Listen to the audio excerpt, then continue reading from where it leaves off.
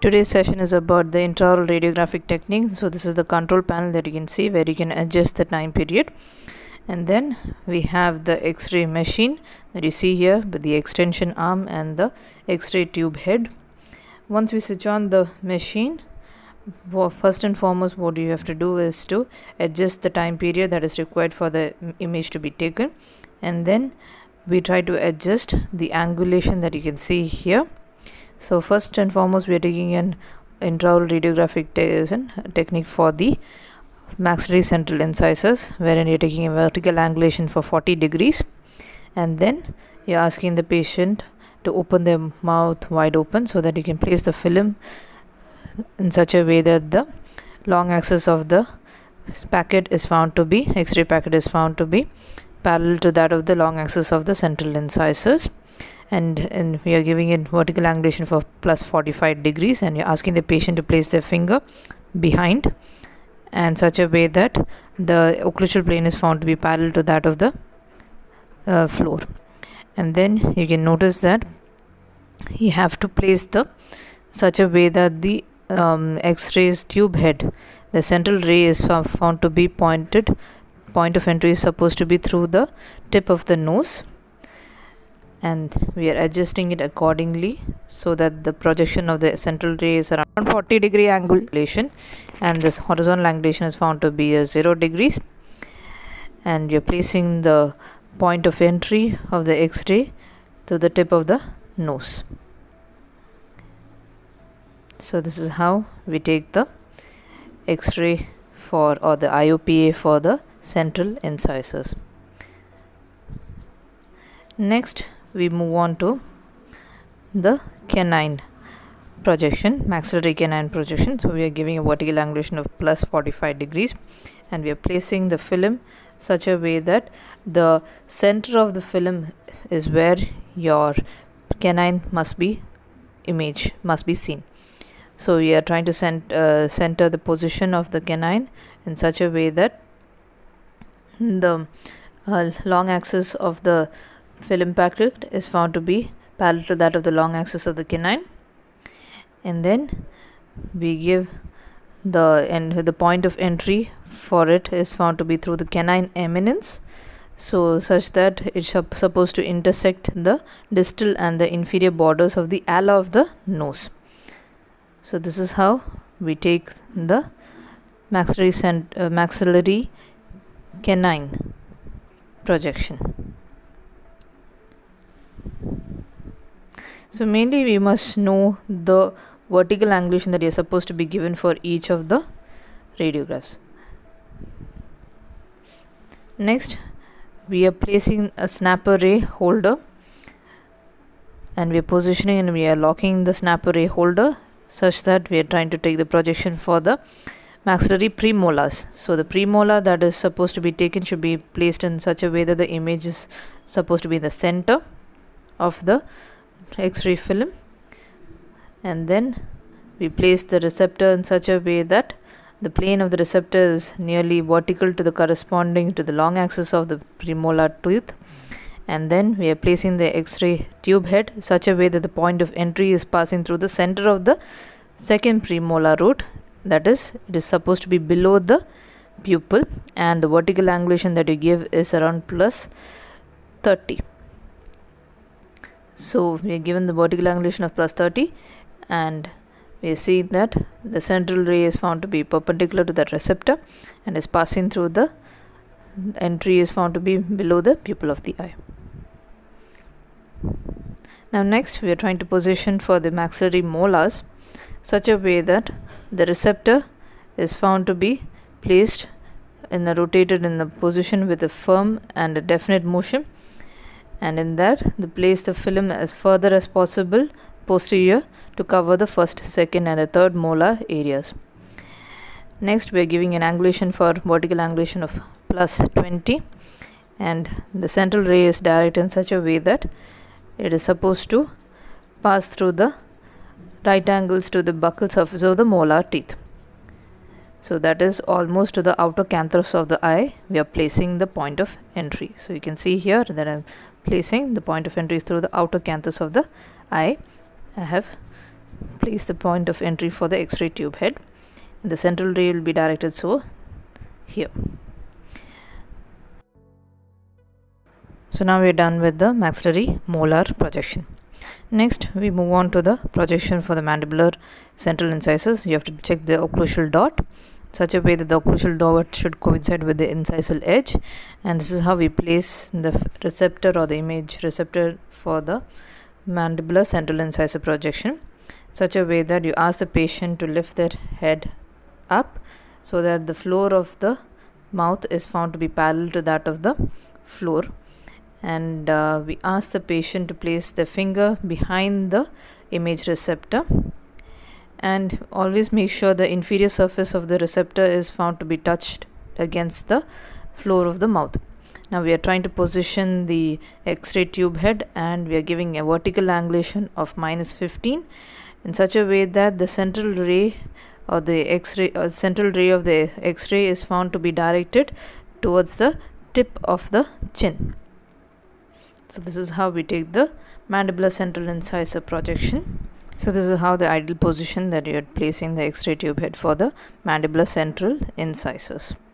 So once we are done with this, we move on to the mandibular canines projection. So again, the center of the image receptor must be your canine to be placed, and then we are going to place the image receptor such that the occlusal dot is coinciding to the cuspal edge of the canine, and the inferior surface of the image receptor must touch the floor of the mouth, or else we won't get the apical portion of the canine. So always remember, you have to touch the floor of the mouth. Sometimes the patient might even fidget around with the image receptor such that they will place it quite superiorly, and we will get the image cutoff of the apical cutoff will be observed. So we always have to make it sure that the inferior surface touches the floor of the mouth. And here we are trying to position the vertical angulation, which we are giving a -20 degrees for the canine projection, and we are going to direct the X-ray tube head in such a way that the central ray is directed through the mesial contact of the canine, and the point of entry is found to be nearly perpendicular to that of the ala of the nose over the position of the canine, that is 3 centimeters above the inferior border of the mandible.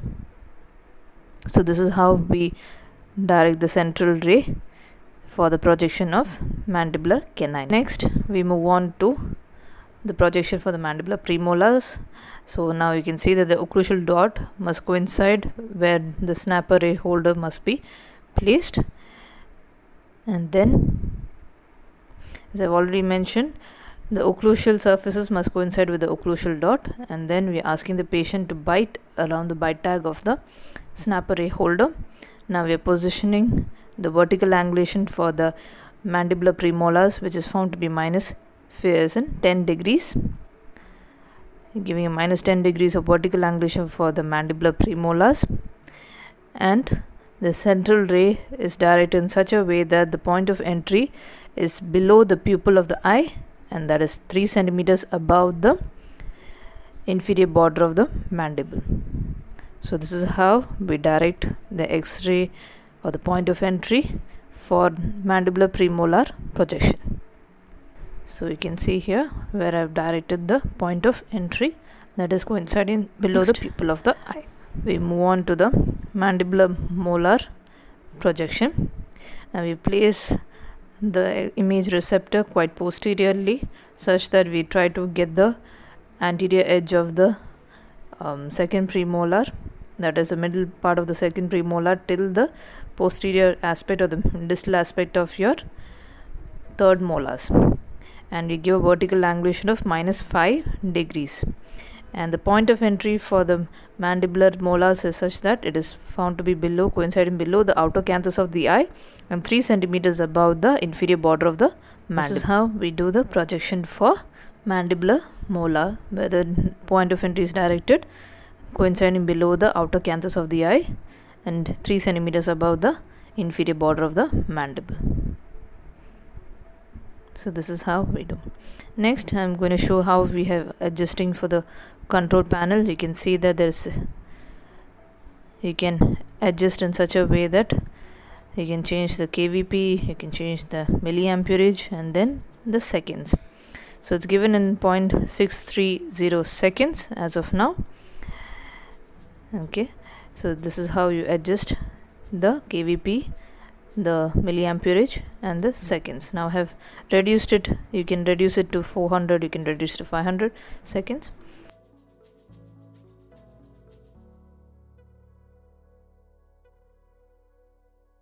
After adjusting the exposure parameters, then we press the exposure button such that when the noise stops, then you relieve your finger from the exposure button, and thus you've taken the image. The radiant image has been captured over to the X-ray film receptor. Next, we are going for the processing. We do it in the darkroom setup. So this I'm just showing a demo in the light setup itself already, which the film has been exposed and which has already been processed. I'm just showing the demo. This has to be done in the darkroom setup with no light, and here I'm placing the clipper over to the occlusal dot surface, and then I'm removing it from the film cover, and then I'm going for the processing. So the first processing solution is the developer. So you develop the image such a way that you see the varying densities in the GBX2 red filtered light, wherein you can see that the pulp is found to be more darker or a radiolucent structure, and then you have the dentin and the enamel. Next, you move on to the water solution that is placed for 30 seconds, and then to the fixer. Once you're placing in the fixer solution, then you can switch on the light, and then you can see the image that has been taken, and then you can pass the X-ray film over to the running water so that you remove all the solutions that is been precipitated within the film, and then you can keep it for drying. You have the drying machine also. Here in our setup we try to use the air dryer itself, and then after you're done with the processing, so this is the image that you get in your broad daylight if you observe the image that has been seen in the X-ray film. So this is the developing solution, the water, and the fixer solution, and that's the running water. Thank you for your patient listening. Good day.